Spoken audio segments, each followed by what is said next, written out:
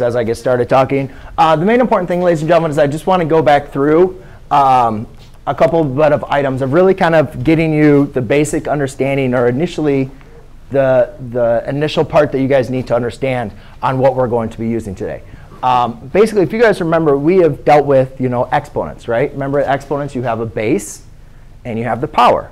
And what 3 squared basically says is 3 multiplied by itself 2 times. Correct? OK. So if I was going to write 3 to the 3rd power, that would equal 3 times 3 times 3. Does everybody follow me with that? We're good. And obviously, we know that 3 squared is going to equal 9. And 3 times 3 times 3 equals 27. Does everybody follow? OK.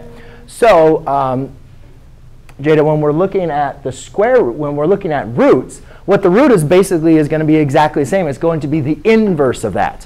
What is going to be like the opposite? And if you guys remember, we talked about inverse operations. X plus 9 equals 10. What we noticed about our variable is being added by 9. So we had to do the inverse of that, which would have been subtracting. So when you're thinking about squaring and square roots, what I want you guys to think of, the root is exactly the inverse operation of raising a number to a power.